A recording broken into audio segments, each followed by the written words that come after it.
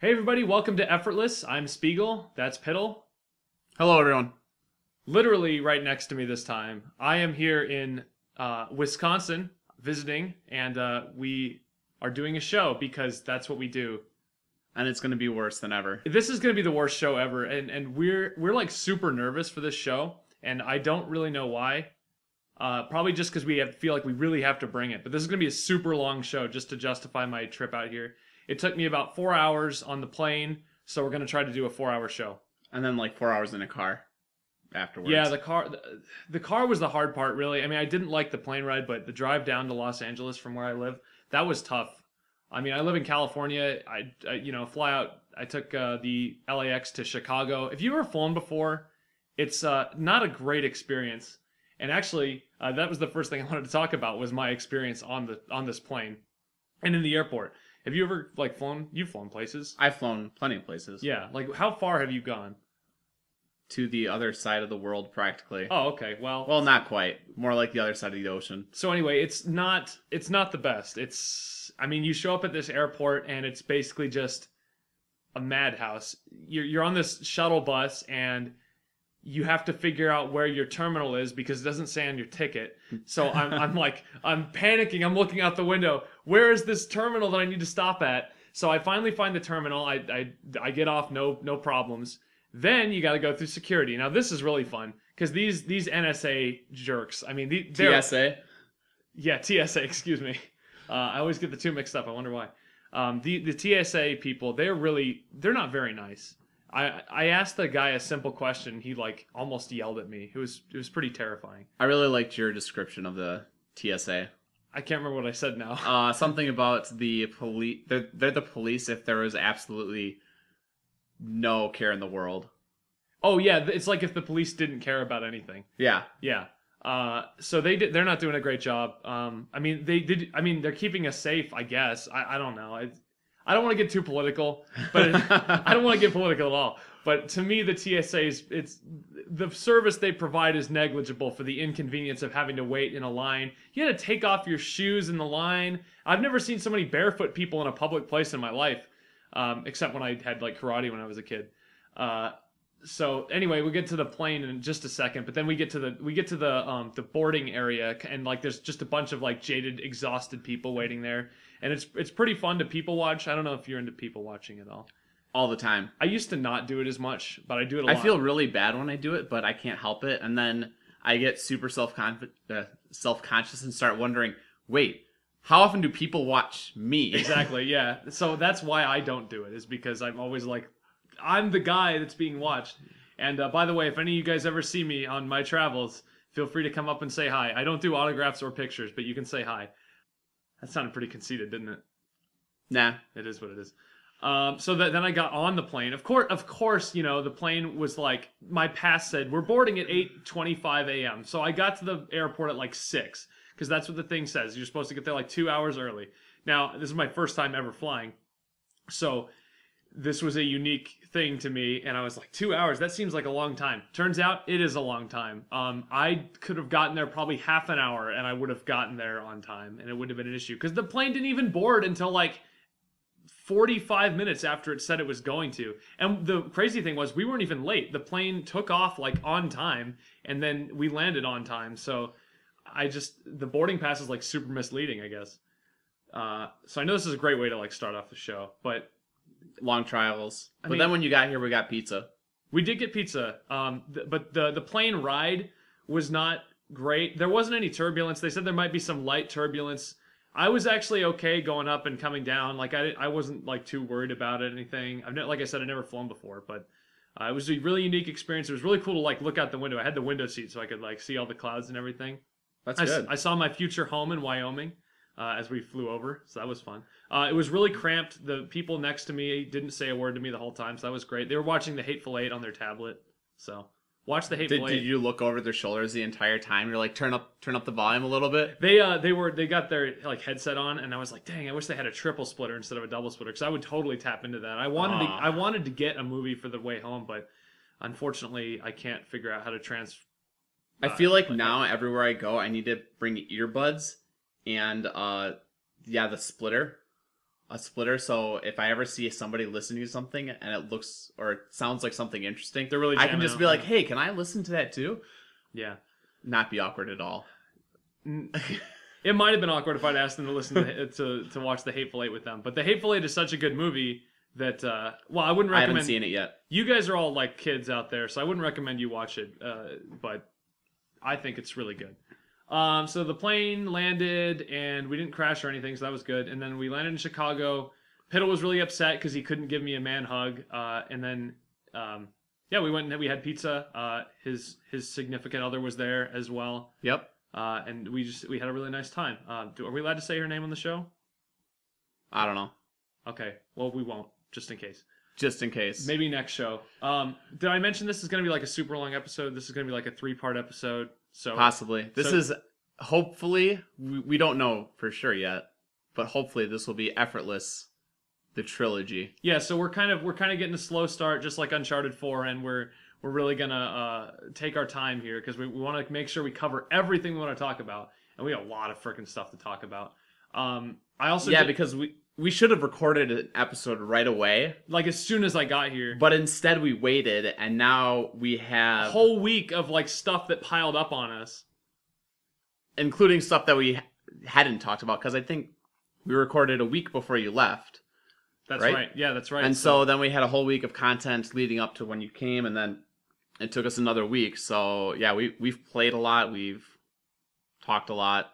There's been more news coming out. Yeah, I've had a chance to sort my opinions on the NX, and we're gonna talk about.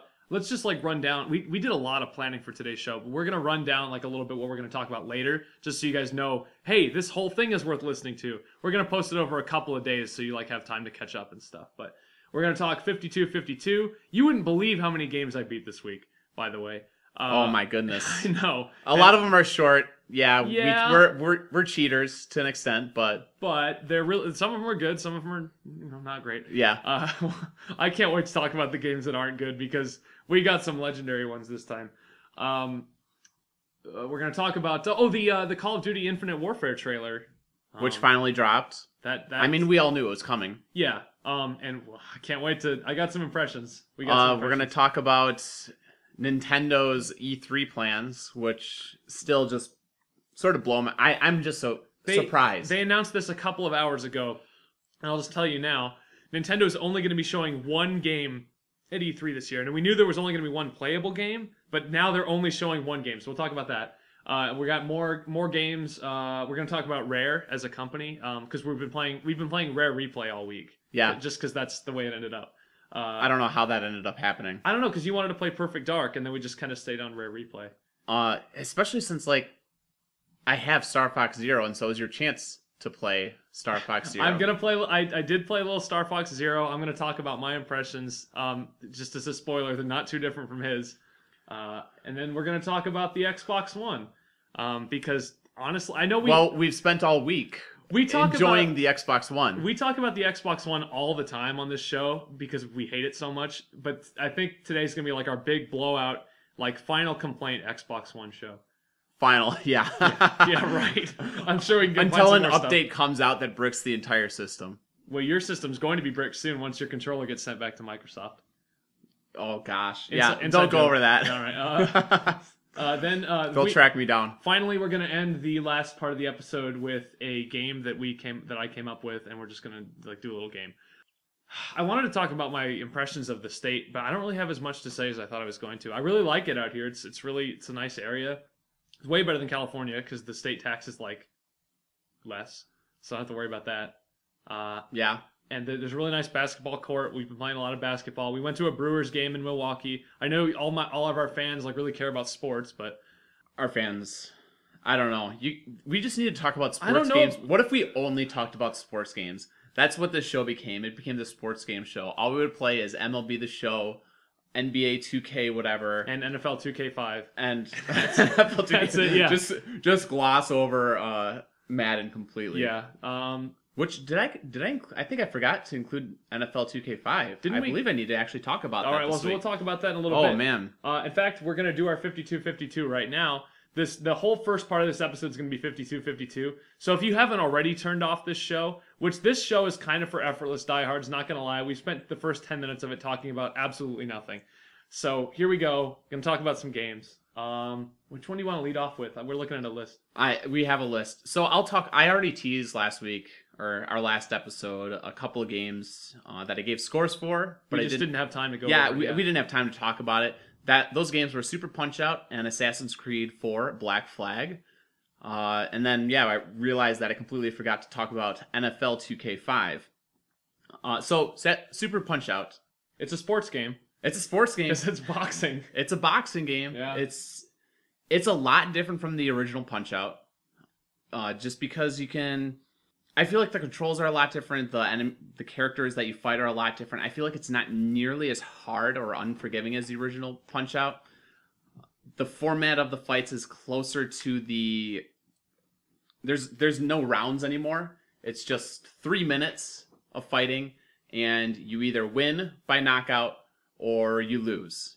There's no win by decision, which I think that sort of sucks. I'd love to see a win by decision. But they also added a lot to Super Punch-Out in terms of how the super works. Rather than getting stars by punching your opponent at certain times, as you punch your opponent and make blows, you build up a special bar, and that'll help make your... I think it makes all your punches a little bit stronger, a little bit quicker. And then you can pretty much do a super punch anytime. Mm-hmm. And there's two types. There's like the hook, where you're doing a strong hook, or you're doing like super quick jabs with them. Usually the hook is more useful. If you time your punches correctly on enemies this time, you can actually cause what's called a dizzy effect.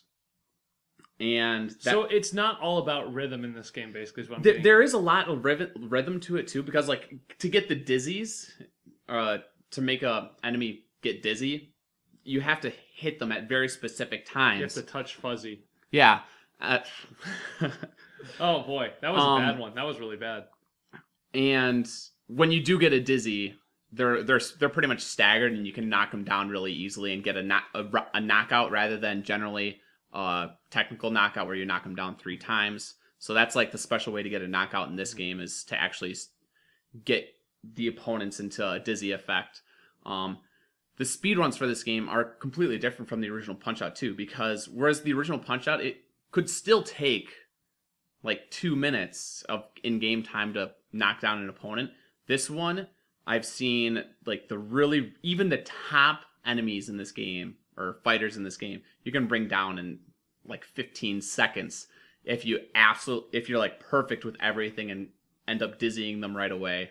Is this one of those games that you can do for something like Awesome Games Done Quick? Yes. Okay. Actually, I highly suggest watching the AGDQ content on it. I'm gonna watch a lot more of those next year, because I recently played through Metroid Prime like 5 times, and I tried to beat my score every time, and then I was like, I should watch like speedruns of this game, trying to learn some tricks, and it's crazy what they can do. I love speedruns, and So I know a lot of people don't like Super Punch-Out compared to the first one. Mm-hmm. The style is definitely different, but for whatever reason, I really liked the format of it. I liked the characters of it. Some of them aren't even really boxers, and I think a lot of people didn't like that too. Is they had like one of them uses a weapon, or a couple of them use weapons. That's kind of weird. It's more goofy, I guess. It almost feels a little bit more Nintendo-like. Nintendo was starting to develop their whole, we're Nintendo, we do things differently. And that was a Super Nintendo game, right? Yeah. Yeah. It was a Super Nintendo game. So I ended up giving it 4 out of 5, I believe. I gave it 4 out of 5. Great game.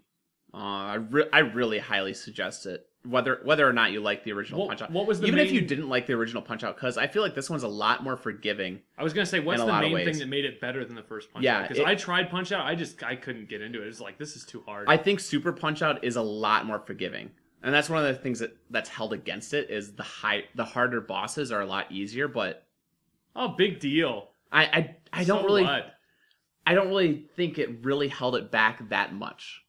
I like the gimmicks for some of the bosses. Yeah, I mean, we've seen what intense difficulty can do to a game. And we'll talk about that. We'll talk about that later. We did play a little bit of. We should talk about some games that we played this week, but we didn't really finish. by the way. We should do that like at the end of this part of the episode. Perfect. Yeah, let's do that. So Assassin's Creed 4 Black Flag. oh yeah, Black Flag. That's right. I know you're really disappointed Mr. in me. Ubisoft boycott himself decided to play Assassin's Creed Black Flag this week. Well, part of the reason I boycotted Ubisoft in the first place is because of Assassin's Creed, and it was. I got my Xbox One bundle with Assassin's Creed Black Flag and Assassin's Creed Unity, expecting Unity to be good at this time. I did not do my research, so really the blame is on me for not doing my research. But Unity was terrible. I'd never really touched Black Flag that much. I touched it for maybe 15 minutes. I barely installed it. So I actually went back, started to play Black Flag, and I really liked it, and I feel really bad about it.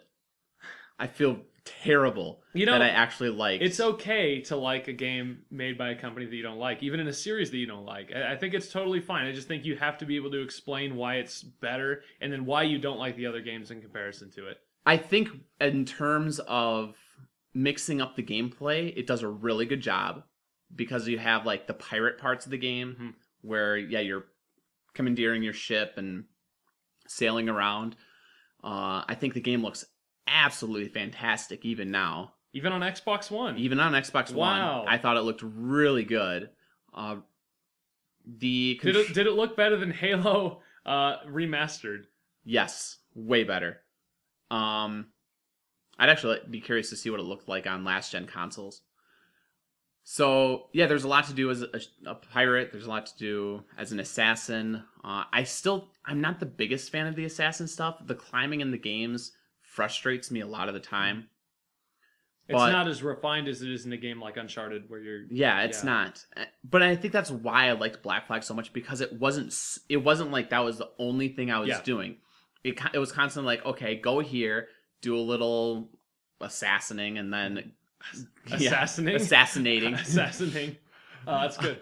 And then hop on your ship and shoot down some ships and plunder them and board them and kill the captains.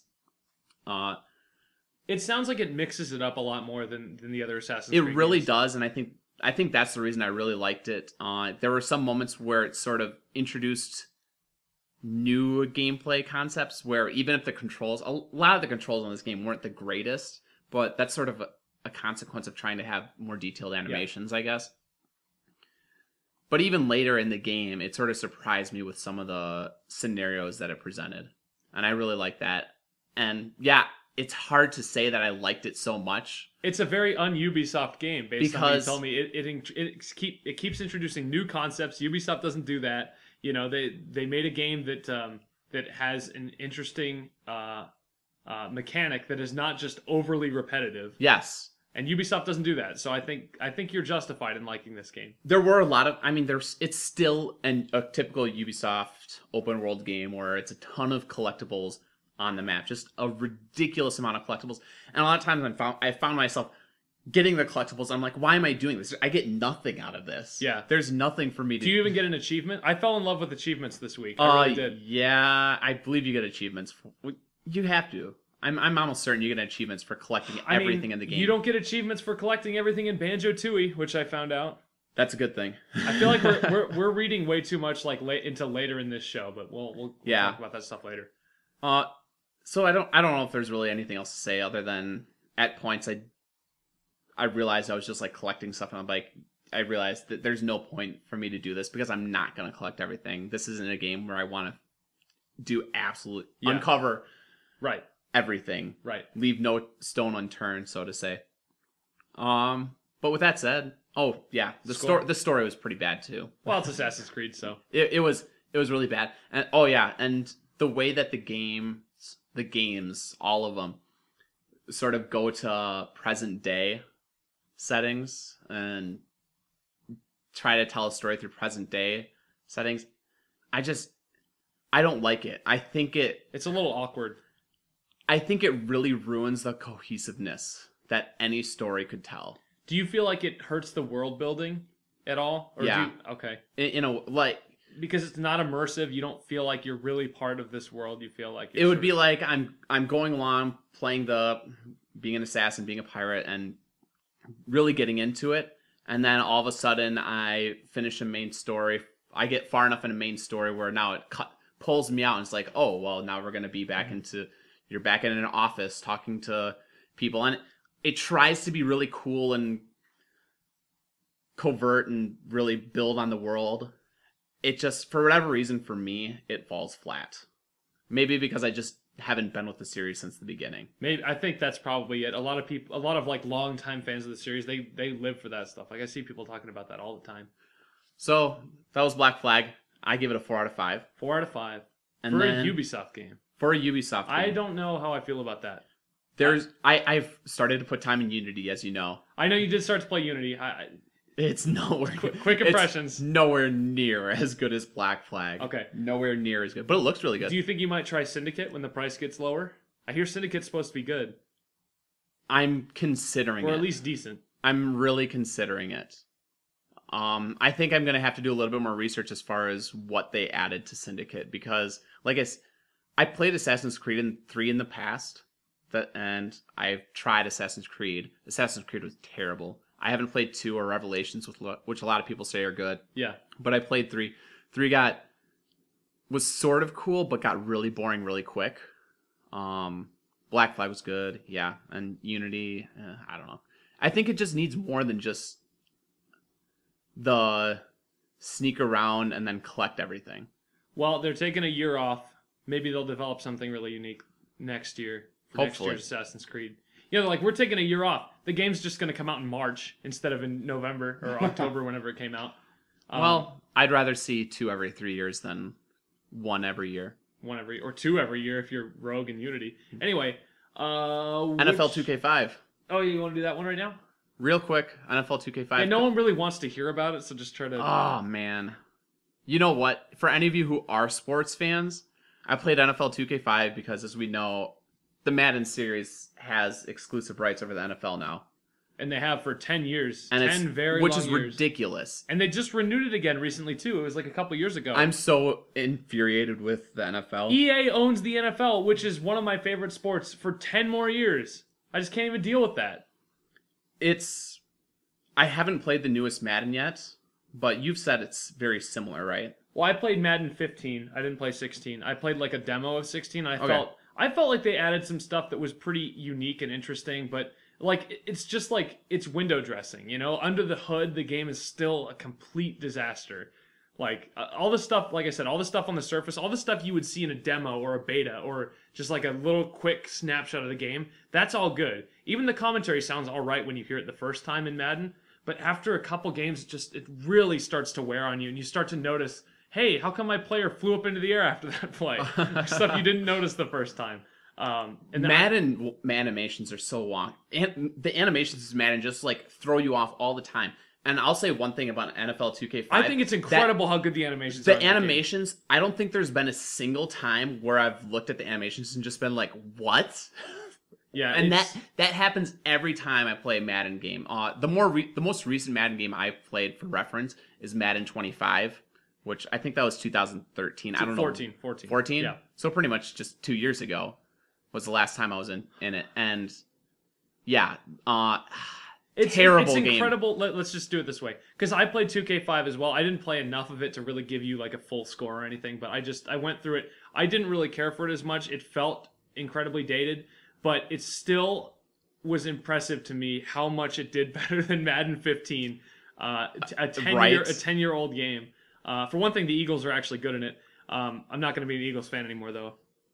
So... Anyway. It took me a while to get into it. I'll say I turned up the difficulty right away, and like the first few games, I'm trying to do the passing and everything, and I'm just terrible at it. It was. I know really you have not hard. gotten the hang of it. Really hard to get adjusted to it. After playing Madden for so many years, and also running, like I was averaging like 2 yards a carry, which is very bad if you play sports games. And it took a while for me to get used to it, but when I got really used to it, I got almost too good. Yeah. Your numbers were way too unrealistic by the end, which is the other thing I don't like in sports games. I'm really into the realism of sports. I like stats. I like all that stuff. And when I get a sports game that gives me unrealistic stats, I check out. So it wasn't perfect, but it was way better than my last experience with Madden. It is one of the probably in terms of football games go, it's probably the best football game in terms of actual that I've played. Gameplay, I think it probably is like right up there, especially because it's polished. You know, it is. That's my big thing with Madden, and I said this when I reviewed it last year, is that Madden 15 is just a complete mess under the hood, and I don't like that. So that's about it. Yeah, let's not. What's your score? My score for it is a 4 out of 5. Yeah, so sorry, non-sports people, that you had to listen to. You had to listen. Oh, 2 minutes of sports talk. Oh, I don't turn the episode off. I don't think there's a perfect football game that exists yet. It's a really complicated thing because you got to render 22 guys plus refs on the field. Yeah, all doing you have to get all of that right. And it's so much. So what they did with 2K5 is incredible. Yeah. Part of me wants to update the rosters for it and figure out sliders that are actually correct. Yeah. But that's all. 4 out of 5. Yeah. All right. So to reward the people that listen to that, let's do Star Fox Zero. I want to talk. So the first thing I did after I got here was I just set up my stuff and I got comfortable and everything. And then it was just like, okay, time to play Star Fox Zero. And I was like, oh, I wasn't ready for this.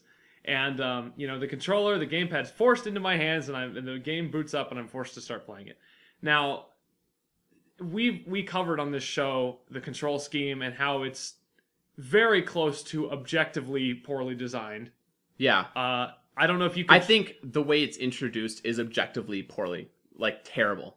Objectively, the way that they're introducing a brand new control scheme to people is terrible. They are throwing you in the midst of battle right away, essentially. There was a tutorial, and it was, I just rolled my eyes, but you can't see that. Yeah, I mean, it was kind of helpful. I learned kind of what I was doing, but unfortunately, it's just not enough. Like, you really need like an hour or two with these controls before you can actually get it. And I mean, you saw me flying. I'm not good at shooting things anyway, as we'll talk about later. But it was really unbelievable how I would be looking at the screen. And I would be aiming the target reticle, and I couldn't hit anything. And I was like, why can't I hit anything? It's like, because you had to look at the gamepad for more accurate aiming. I'm like, why would they do something that stupid? That's exactly what I told you, where how it was in the Nintendo 64 version, it was like that. You aimed on the screen, and your reticle on the screen was accurate. Right. And now you have this, they intentionally made it worse for this game. To fit it in with the gimmick that they were trying to set up, right? And... we've already covered this, and I'm going to talk about it again.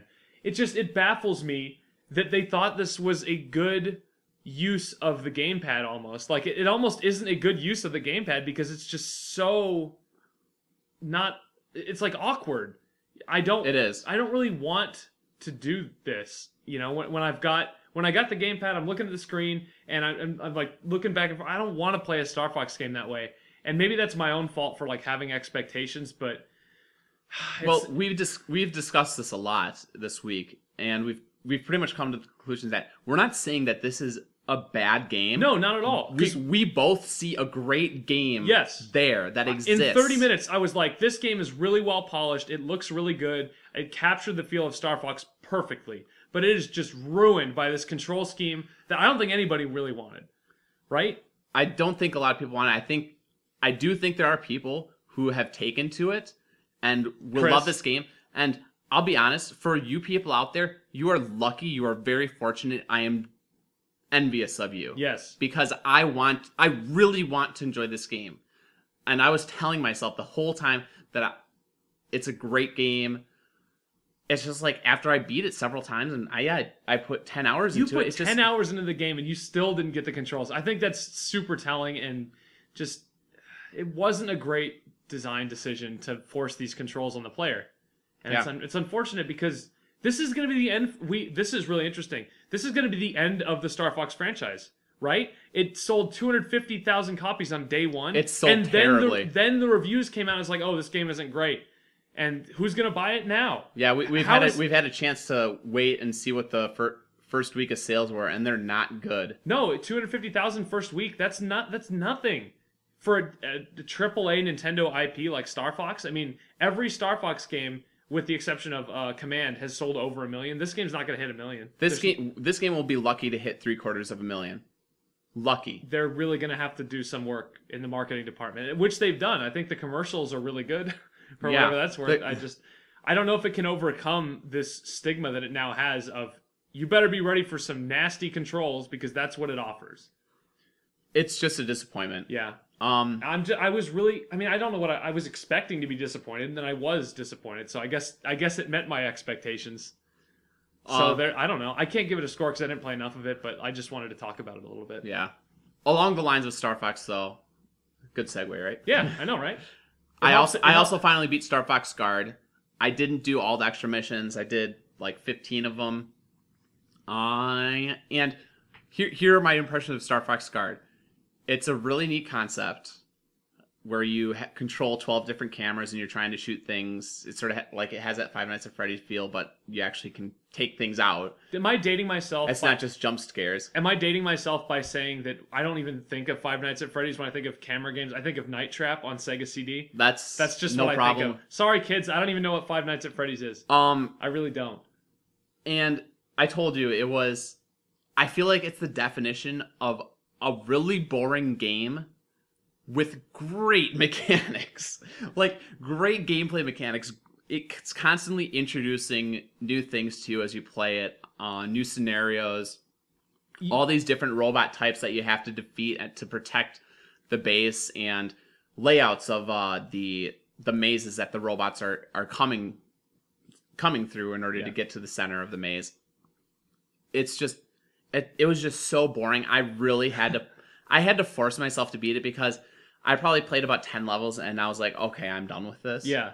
But for whatever reason, I was just like, you know what? I'm going to power my way through it. I'm going to beat it. So maybe for somebody who really likes it for whatever reason, it's going to be great. You know what this game should have been? It should have been on Nintendo Land, right? Yeah. It should have been one of those like launch Nintendo Land games that showed off the gamepad. It could have been like, instead of that weird Ninja Castle one, like they could have done that. And people would have been really into it. It would have been one of those games that, like on the commercials, you're playing with your family and they're all shouting instructions at you. Like they could have easily pitched that for Nintendo Land, but it just came too late. And I don't really see the relevance of it now as a standalone product or something that you would even buy. It's just a bonus that came with Star Fox Zero. I think they handled it the right way for what it's worth. Yeah, they probably did the best job they could have with it. Yeah. So with that said, I feel bad giving it a 3 out of 5. But it's one of those games where we talked about. I sort of feel like I should give it a 3.5 out of 5. But when it comes down to it, I would never give this game a 4. Yeah. So it's a 3 out of 5 for me. And you know, there's different types of 3s, right? Like there's hard 3s, like this game was mediocre, and then there's 3s like there's just not much here. It's not like a bad thing. Yeah. It's just. And then there's Star Fox Zero 3s where if you don't like the controls, it's going to be a 2, and if you like the controls, it's going to be a 4. Yep. So there you go. And then we can finally start talking about games excited. That we played. So, which one do you want to start with? We're going to talk about the games that we've played since Spigel has come here. There you go. And I'd like to start with an old game. How did I even end up wanting to play this in the first place? So I work at a video game store. And we get all of our product from, you know, those national like warehouse type places that they just send out games that like the company pays for them, and then you sell them at like a marked up value. All right. So I did a product request for like a bunch of like old obscure Wii, PS3, and 360 games because we were running low on stock, and so I did a request for like these old weird games, and along my quest, I started looking for just weird, obscure Wii and DS games that I'd never heard of because I find that stuff really interesting.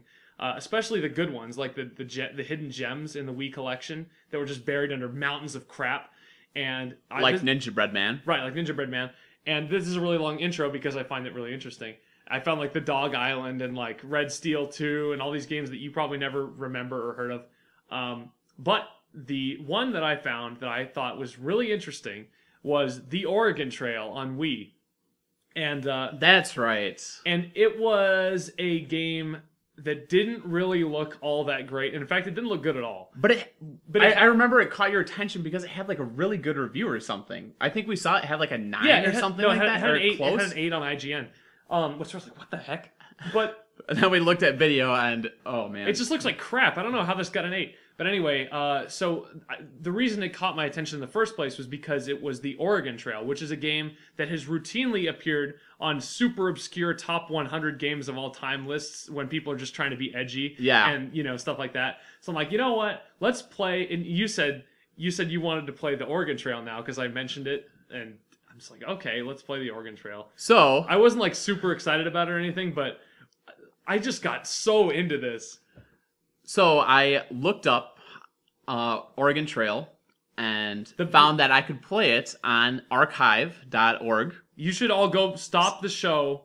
Just don't even listen to what we have to say. I'm just going to say this right now. Go play the Oregon Trail Deluxe. It is... Yes. We didn't play the original Oregon Trail. We played Oregon Trail Deluxe, which was still like... came out in 1990, I think it was. It's the same type of thing. I mean, it's essentially the same game, just a little bit more easy on the eyes. Yes. I'd say. And probably a few fewer snake bites. So we played twice. And I didn't even want to do the second time through, and I was probably even more into it the second time we played through it. Keep in mind, this is not a co-op game. I was basically just watching and advising him as he played it. But I counted it as part of my 52-52 as well because I arguably was just as equal of a part of this as he was. And it's weird because the Oregon Trail, if you don't know, it's sort of an edutainment game. Edutainment, yeah. If you grew up when we did, older people, you likely had this on your school computers. Yeah, you probably remember this game. I don't. This was like right after my time, or right before my time. But we didn't have this, but I had heard of it because like the older kids always talked about the Oregon Trail. And you played it when you were a kid, right? I played it when I was a kid. So I think I actually played this specific version. So a lot of you guys listening to this show right now, you probably never, I don't know, you may have not even heard of it, but it's an educational game, quote unquote educational, because I don't remember anything educational about it. But basically you're a settler from Missouri, and you have to take this wagon trail all the way across the country. Yeah, it takes place during the 1800s. Yes, during the Gold Rush move and all that stuff. So you have to decide, I want to bring this many oxen and this many pounds of food and this many bullets and this many sets of clothes, and this many pieces to fix my wagon cart if it breaks down if it burns down, yeah, or if it sinks in the river, that's only 2.5 feet deep. Yeah. So basically, it's just like that. You go over the course of 6 months. It goes pretty quickly. You stop in towns. Terrible things happen to you along the way. It's sort of you have to. The educational part of it is sort of figuring out how much of everything you need to take. You're given advice, but I think it's sort of like the math is up to you as a kid. Right. And we should say this. This is a text-based game. It's not like an action game. So everyone calm down. I mean, it's still managed to be almost more engaging than anything else I've played this year. You get to pick how early you leave in the year, or how late you leave in the year. You don't want to leave too early because the winter is still kind of going. The winter's still going. But if you leave too late, you're going to become the frickin' Donner Party out there in Willamette or whatever it is. As you go over the Rocky Mountains, and you're just going to get held up in all the snow, and you're just going to all die out there. Yeah, there's no way you're going to get across the Rockies. We still haven't played making the worst decisions possible. We have not. We were really good at this game, by the way. And the first time you died. The first time was I died. Yeah, so you named your party, and I was in the party, and I died immediately. But there was nothing we could do. I got bit by a snake and died. It wasn't oh, Shay's sick from a snake bite. It's Shay got bit by a snake and died. And then, it's a very random game in a lot of ways. You'd think that would diminish the enjoyment, but it really doesn't. It really doesn't. You can choose how hard you're going to push to get to travel, how far you're going to try to push every day. You can hunt for animals, and hunting is fun. Hunting is everything. Yeah, just hunt a lot. You'll be fine. You can even be a farmer and you just go hunting. Oh, that's another thing. You get to decide what your class is before you leave. Yeah. That's choosing the difficulty level. If you're a doctor or a banker, you have more money to work with. If you're a farmer, they give you less. So we're both big Ron Paul fans, so we. Oh, I told you we didn't want to get political. Oh, too bad. Well, too late. We were, and so our first round through, we had him as our leader. Yeah, he was a doctor, Dr. Ron Paul. And he was a doctor. And the doctor is one of the easier difficulties. So Apparently, even though we died, we lost 2 people. Yeah, the we first had round. more deaths in the first one when we played the easier difficulty. But... And then we played the harder difficulty the second time through as a farmer. Yes. Everybody made it through. We used ZB Network. A lot of ZBN people, yeah. Nobody died, but frickin' Nick kept getting cholera and like all these diseases. Kept getting bit by a snake. Yeah.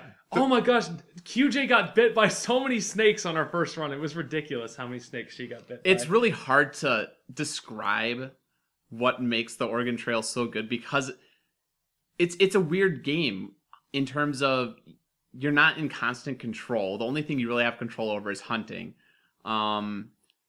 You're really just trying to trade to survive. Right. Oh, it's screwing all the locals is fun too. Yeah. Like at one point we traded $15 for an ox, and then we were trying to trade like for $15 more, and they're like, "I'll give you an ox for 50," or I don't know, something like that. So you can really take advantage of people in the game, which we tried not to do. We set up like some house rules, but we didn't like write everything down, and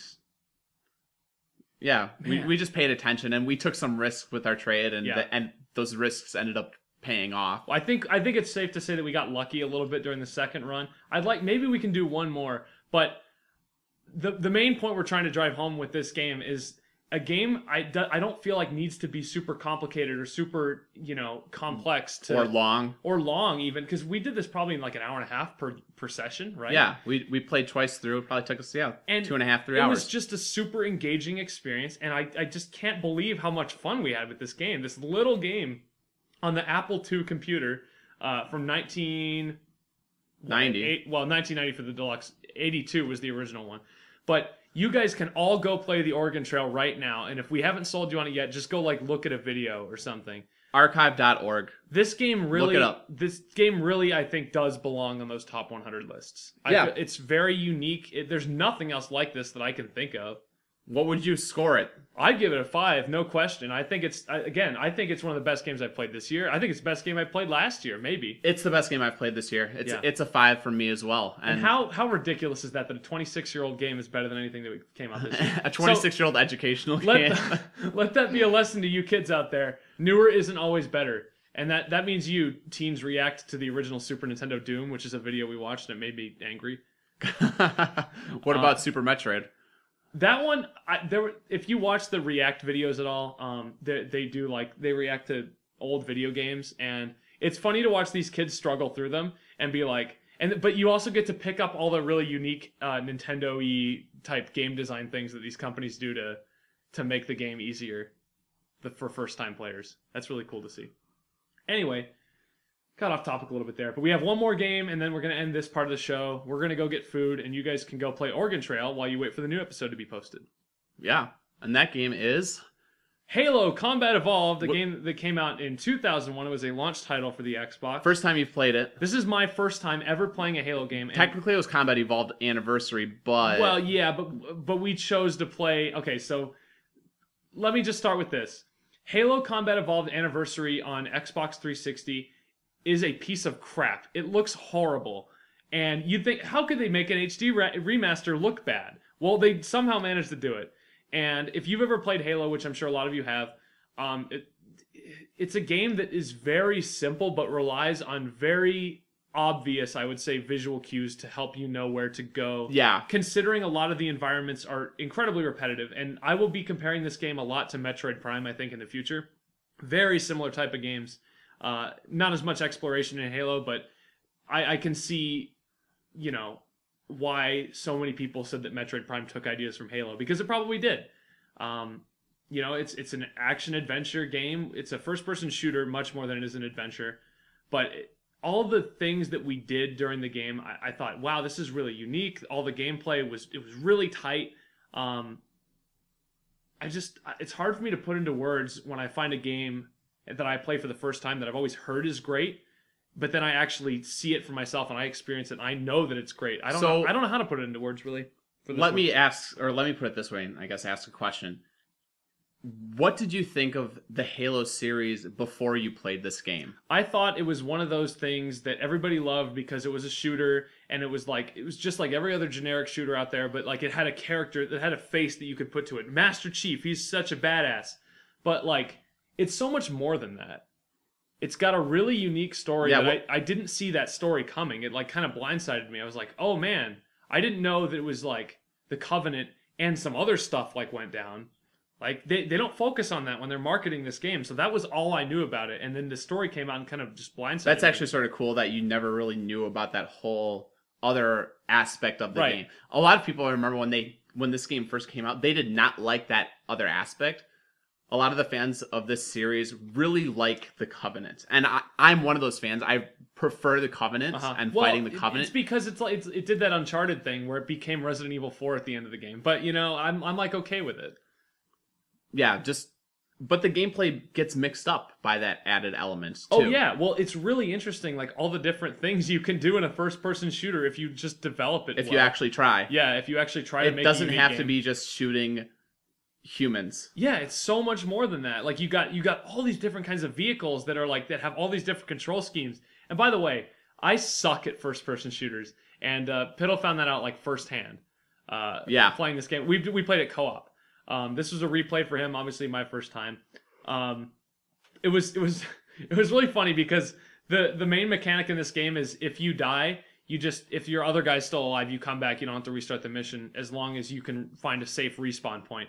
Well, oftentimes I would just have like no health, so I would just go ahead and I would just scout out an area and just keep running and killing as much as I could and kind of clean it up for him. So it was a really unique way to play it. I think I'd like to play a single player Halo at some point. I'll probably go through and play it again at some point in the future because I really liked this game. Only other question I have regarding Halo Combat Evolved is how do you feel about the series going forward? Like what do you want to see from the series going forward, and do you anticipate playing the rest of the series? I think it's a certainty that I'm going to play at least the main series ones, just to see where they kind of take it. I know Halo 4 and 5, were not particularly well received, but I'm interested to see where they. I'm not good at, forecasting. Oh, this is what I want to see happen next, and I want to see this type of advancement.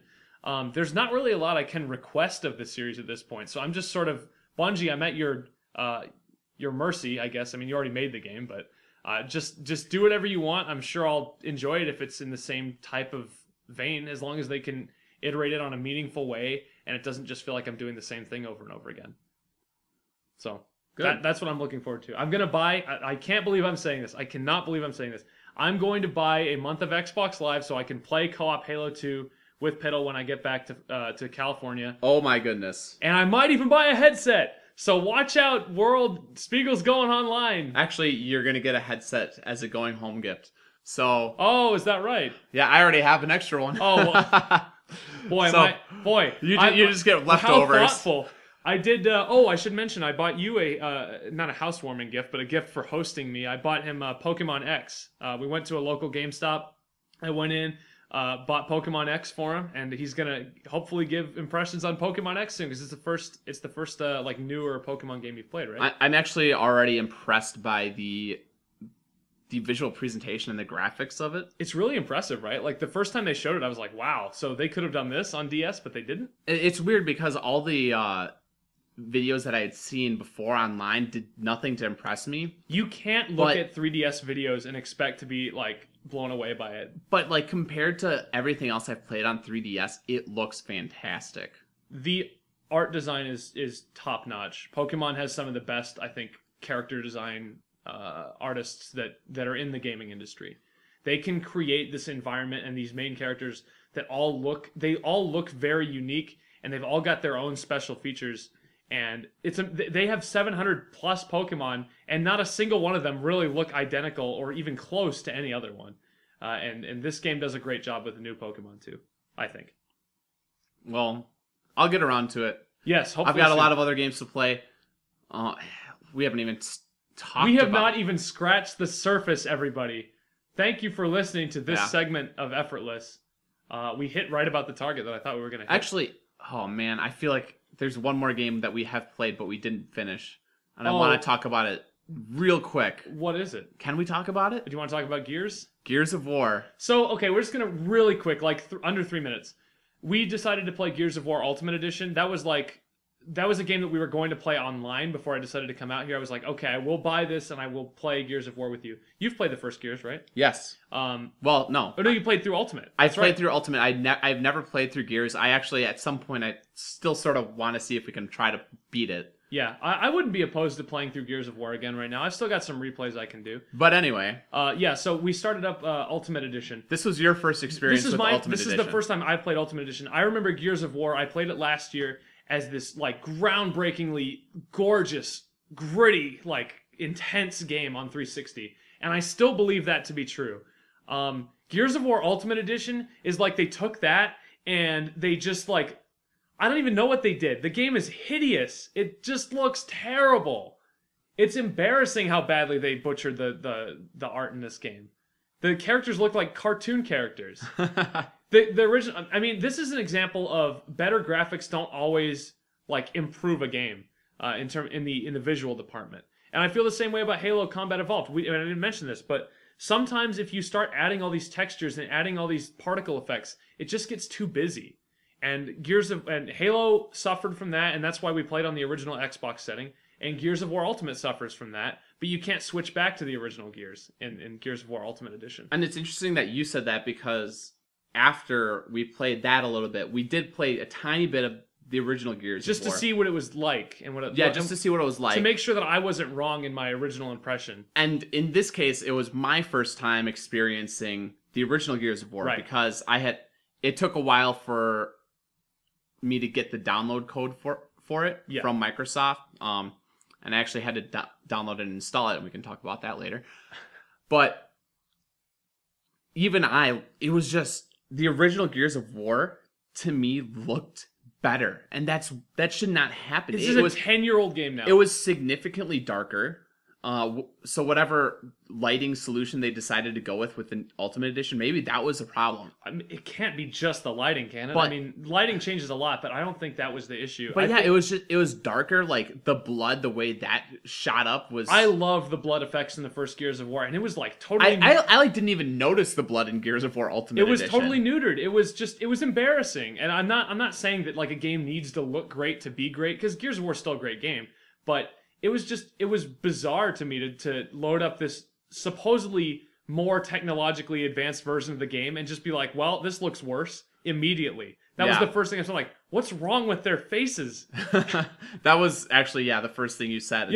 And the whole time you were just like, this doesn't even look like a new system. No, it looked like, honestly, it looked like what I would expect from the Xbox 360. Like, if you swapped them, I would have been like, oh yeah, that's Ultimate Edition. If I had never played them before and I had just like seen screenshots side by side, like, oh yeah, that's the one that's on Xbox One. It is amazing that So and again, I bring up Halo Master Chief, or the Master Chief Collection, because it has the Combat Evolved on it, the HD remaster of Combat Evolved, and it was too busy, and we played on the original Xbox setting, and it just sometimes a little simpler is a little better, and maybe not everyone agrees with me on that, but that's just how I felt playing those games. I liked the original better. All right. Well, before we go, we did forget one thing.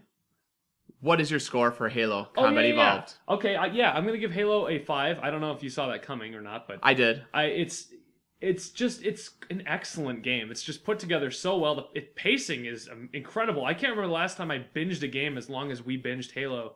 That I think it was the second day that we were playing it. We just like played for 6 hours straight and finished it. I was like, man, where did that time go? It was a total blast from the beginning to end. And for me, it's still a 5 out of 5. I reviewed it last 52 out of 52. Yep. So, I mean, it hasn't been that long since I played it. And my replays are racking up this year. You've got a lot of replays, but you know what? You're almost done with 52 anyway. Believe it or not, we have a lot more games to talk about in the next part of the show. So we sure do. So stick around. The show will get posted in the next couple days, and then you can play Oregon Trail in the meantime, or Halo, or whatever. And thank you for listening, everybody. I'm Spigel. He's Piddle. We'll see you again in a while.